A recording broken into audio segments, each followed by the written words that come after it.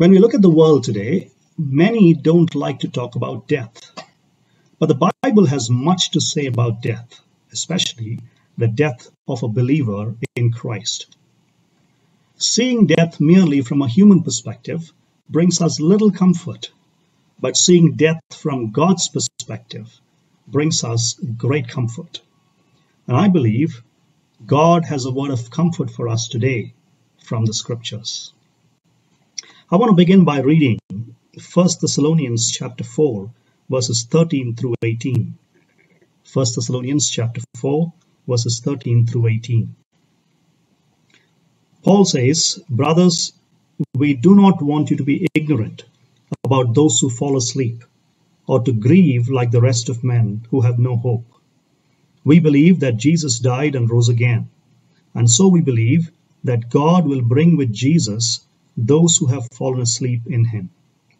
According to the Lord's own word, we tell you that we who are still alive, who are left till the coming of the Lord, will certainly not precede those who have fallen asleep.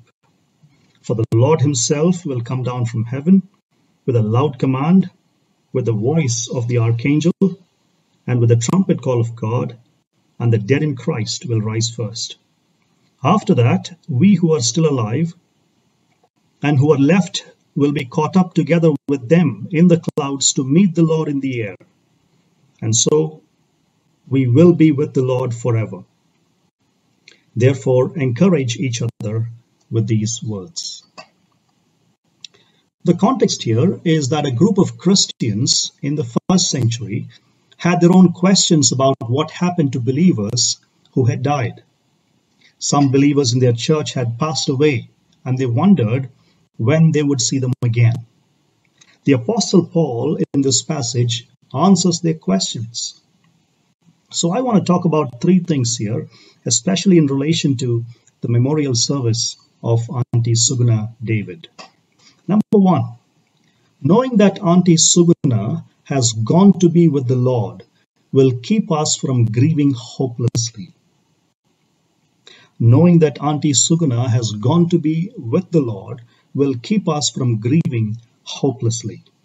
Look at verse 13 again. "Brothers, we do not want you to be ignorant about those who fall asleep, or to grieve like the rest of men who have no hope." Paul says that it is not good for us to be uninformed about where Auntie is as one who has fallen asleep in the Lord Jesus Christ. Notice here, Paul seems to be deliberately using the word sleep to describe the death of a believer. Auntie Suguna is asleep. What does that mean? It means that death is only temporary. When you go to sleep, you don't sleep forever, you wake up.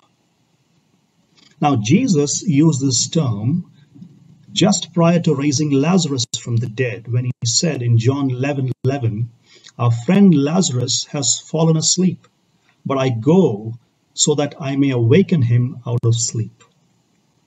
So it is not good for us to be uninformed about where Auntie is as one who has fallen asleep in Jesus.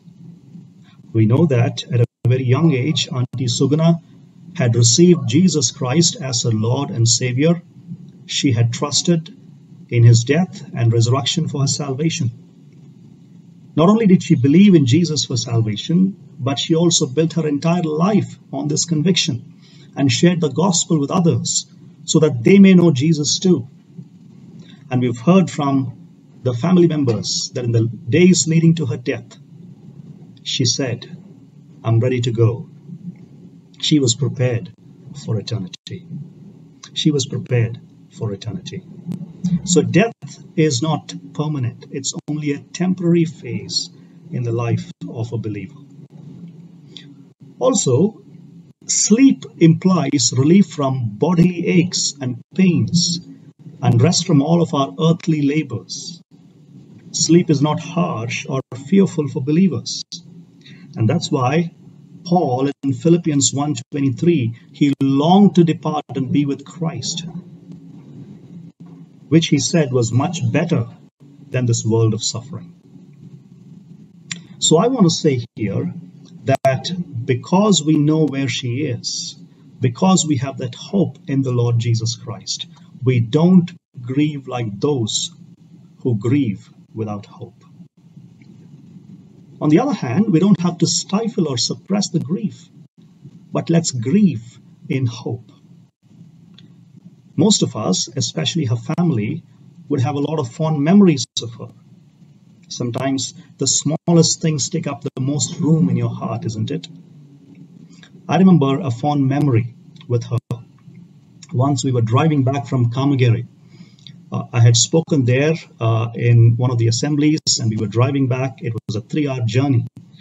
It was myself and Uncle David Elia, Auntie Sugana, and one more friend in the car.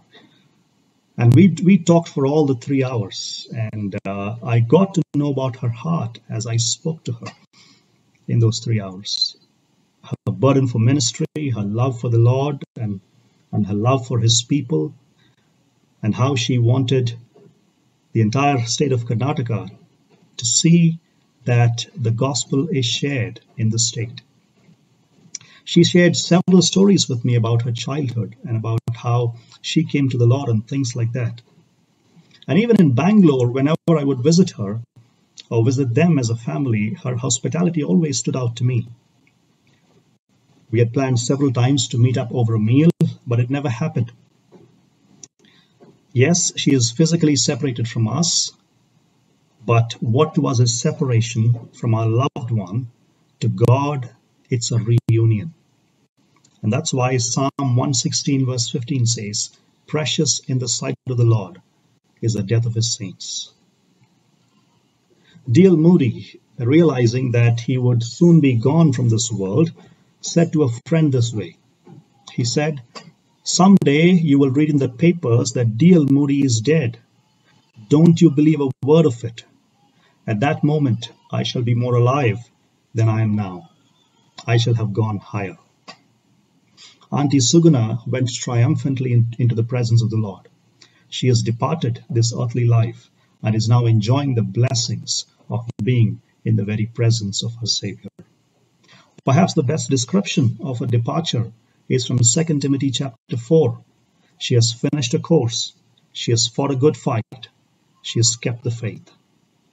So let's not grieve like those without hope. Let's not grieve like those without hope. But how do we grieve in hope? The next verse shows us where our comfort comes from. Look at verse 14. "We believe that Jesus died and rose again, and so we believe that God will bring with Jesus those who have fallen asleep in him." Which is my point number 2. Christ's death and resurrection assure us that Auntie Sugana will rise too. Christ's death and resurrection assure us that Auntie Sugana will rise too. Christianity stands or falls on the resurrection of Christ. If Jesus is still in the grave, I may as well stop speaking right now because I would have nothing meaningful to say. Paul's point in our passage is that our resurrection depends on Christ's resurrection. And as Jesus told his disciples in John 14:19, "Because I live, you also shall live." Or as Paul has said in 1 Corinthians 6:14, "Now God has not only raised the Lord, but will also raise us up through his power." Thus, death does not separate us from him.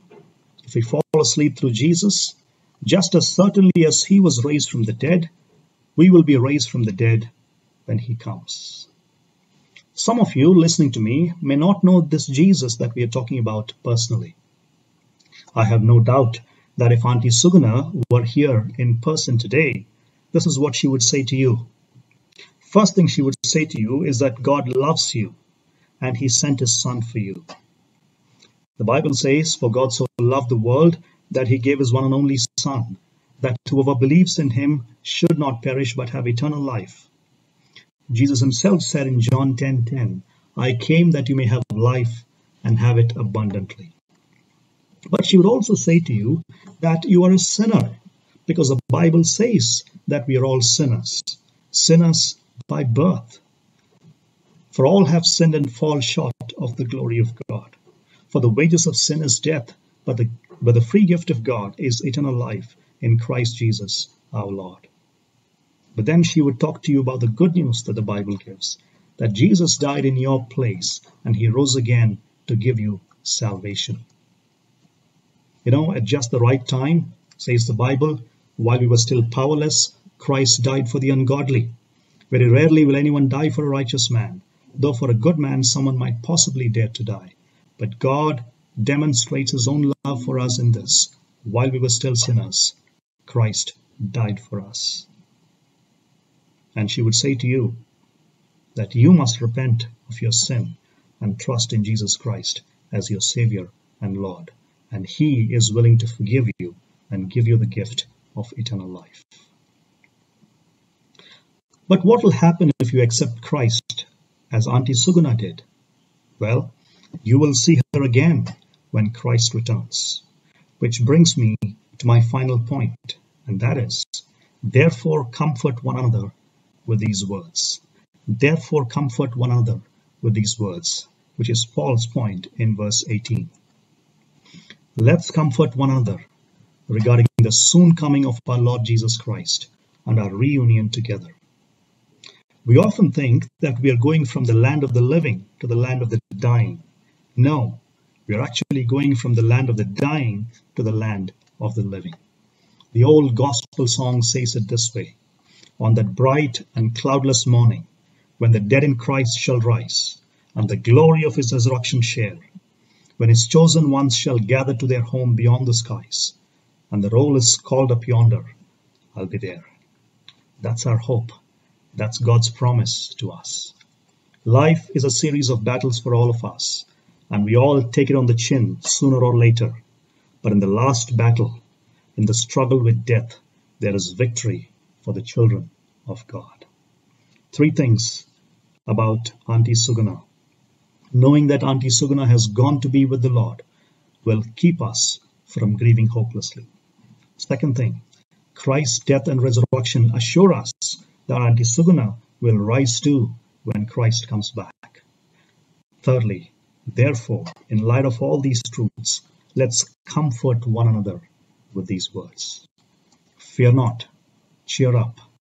If the Lord tarries, we will all have to die eventually. But we won't stay dead. We won't stay dead. Let the people of God rejoice, because death is not the end of our story. Thank you for listening to these words. May the Lord comfort you and bless you as you ponder on these.